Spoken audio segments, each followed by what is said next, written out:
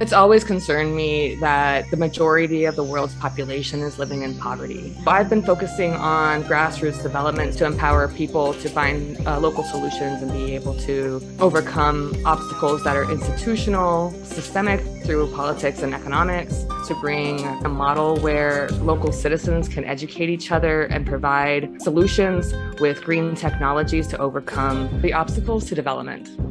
It's really validating to be able to bring academia into the field and actually put it into practice in innovative and experimental, iterative projects with communities on the ground.